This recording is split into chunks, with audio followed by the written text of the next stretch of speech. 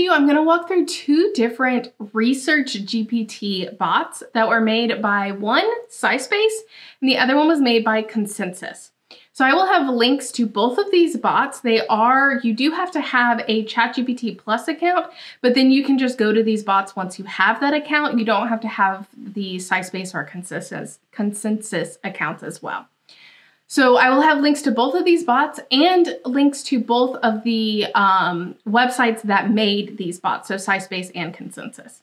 But ultimately, I want to be able to show you, you can see that it says here, basically it's your AI research assistant.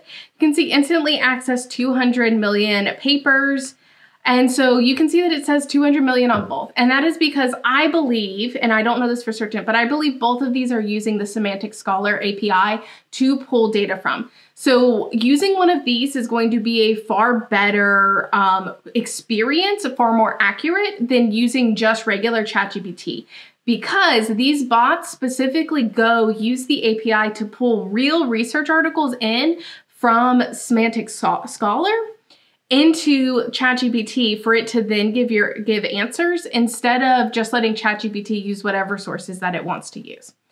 So I'm going to ask both of these the same questions, and then we can analyze their responses and see which one might you find is a better fit for you, or you could use both of them. So for each of them, I'm going to ask it, how are steroids separated using ion mobility spectrometry? I'm going to be broad for each of these, and I'm just going to copy paste so that we know both of them are accurate to each other. You can also see that you can upload files here. Whenever you have the Plus version, you can upload files. These are both more meant to actually be made to go and search for their own, but if you want to add knowledge, you can. So I'm going to send both of these. And so you can see this one says talking to. I need to allow it. I think I've already allowed it for SciSpace, but you will get that allow either time. And so what this is doing is this is talking to Research GPT at Typeset, and this is talking to Chat at Consensus. So these are their endpoints for how they get data to ChatGPT. Okay, so these both just finished. What I will say here is you can see that it looks like it started here and then it kind of restarted here. I think this was errored out because I was running both of these at the same time. I think this is a ChatGPT error, not a Consensus error. So I'm just gonna evaluate from this point on and compare it directly here. So with SciSpaces, it says steroids are separated using ion mobility spectrometry by exploiting their unique gas phase ion behavior. That's how you would separate anything in ion mobility spectrometry. IMS separates ions based on differences in their mobility through a gas under the influence of an electric field. That's correct. This process is often enhanced by techniques such as derivatization, liquid chromatography, and mass spectrometry. Liquid chromatography and mass spectrometry are things that happen on the front end and back end of ion mobility, not necessarily within the ion mobility cell, but it can be enhanced. These methods improve the resolution and structural characterization of steroids, aiding in the separation of isomeric compounds. Yeah, that's true. So what you will see here is this gives you a table with the paper title. This is linkable. So if I open it in a new tab, it's going to go to the SciSpaces page for that article is what it's doing there. So these are all linkable. And then it says, for more detailed information, visit this. So it's already created the search result for you. So if you open this in a new tab, you can see it's just search steroids here. So it's not going to give you the exact search results that you're looking for. And I think that's because it generated the query with a space in it. Where it should have generated that query with the a plus instead. So that's a little kind of bug in the way this is working. And then you can always ask for more questions. So let's look at the actual papers it gave us. It gave us 5 different papers. This is a comprehensive steroid assay, improved ion mobility and structural characteristics of steroids using derivatization, uncovering the behavior of ions to predict ion mobility separation, targeted glucocorticoid analysis. So glucocorticoids are a type of steroids, and the multidimensional separations of intact phase 2 steroid metabolites using LC ion mobility HRMS. So this is more similar to like the table it would give you here with its insights. So it's basically giving you these 2 tabs within ChatGPT. And then it gives you the insights. So this demonstrates the use of liquid chromatography with eye mobility, highlights improvements in eye mobility separation and structural characterization. So this kind of just feels like a rephrasing of the title here. Focuses on understanding, that's exactly what it is. It's just rephrasing the title as a key insight. Discusses targeted analysis of glucocorticoids using eye mobility and describes, yeah, this is literally just using the exact same words that are in the paper. So I don't know how much that insight really helps you, because you could basically get that insight from the paper title there. So if we move over to consensuses, we see that steroids can be effectively separated using eye mobility, a technique that has shown promise in various studies. So we get 5 different, so it's still 5 differences between these. And it looks like each one has an article, and it looks like if you look at below, this will take you to Consensus's website for that article. So derivatization of steroids enhances their separation. For example, derivatizing with p-toluene sulfonyl isocyanate. That is actually what this paper does look at. So that is correct. Metal adduction and multimerization. So you can see this is my paper here. The formation of multimer steroid metal adducts using traveling wave eye mobility spectrometry can separate steroid isomers. This method shows the ability to separate with a decreased resolution for mixtures. So is this the right, I'm curious, is this the right? Yeah. So this is the paper that looked at it in mixtures.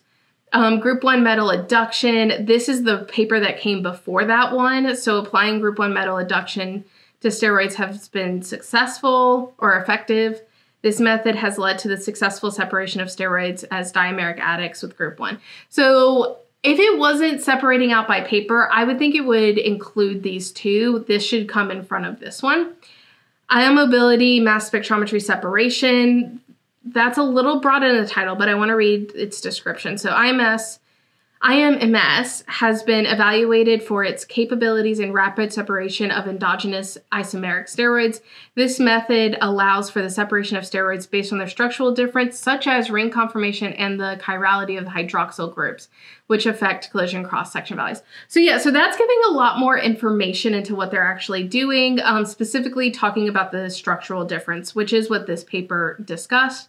And then a comprehensive steroid assay looks at LC-IMS-MS has been established for separating steroids based on retention time, mass to charge, and drift time. So that's, yeah, that makes sense. This method has been highly sensitive and selective for compounds.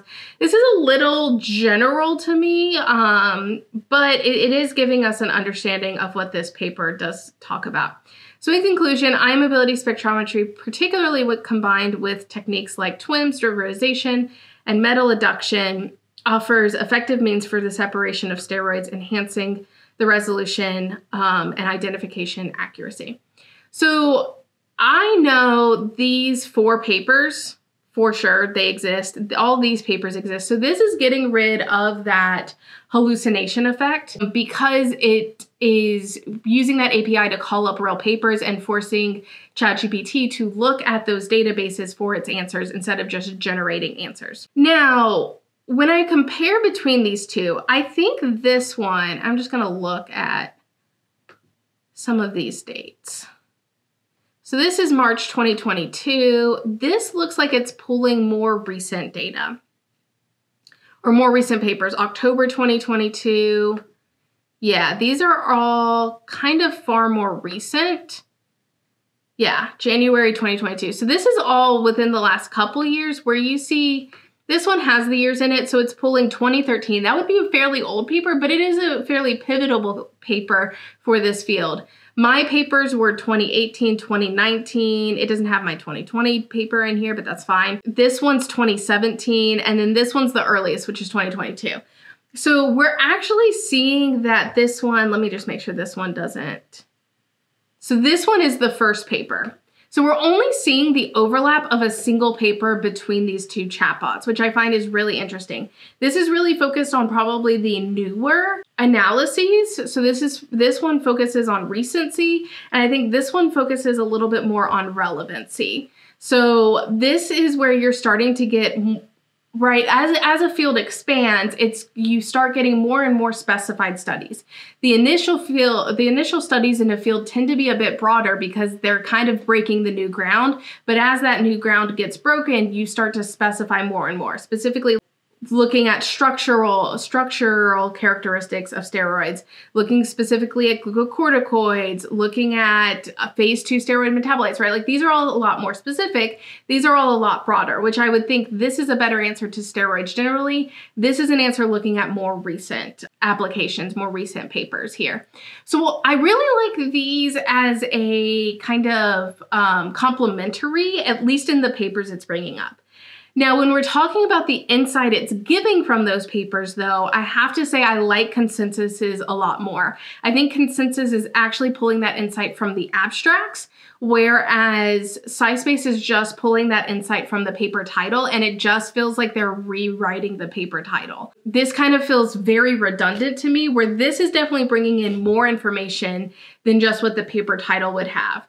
So I don't know if did they include the derivatization? Yeah, so in this one, they didn't include the derivatization agent in the paper title. So they have to be pulling this from the abstract here. My stuff, you might be able to get from the paper title, but this part right here was in the abstract. It wasn't in the paper title. So I do think Consensus's actual insights are going to be a lot better than SciSpace's insights currently. However, I don't know if either of these two websites plan on developing out these chatbots more. If you have specific things you want me to test out between these two chatbots, let me know in a comment below. And if you're working on getting started in your research, check out my 30-day research jumpstart guide. It gives you a research plan for how to get started learning your field and developing out your ideas and creating your research plan. I hope you enjoyed this video, and I look forward to seeing you in the next one.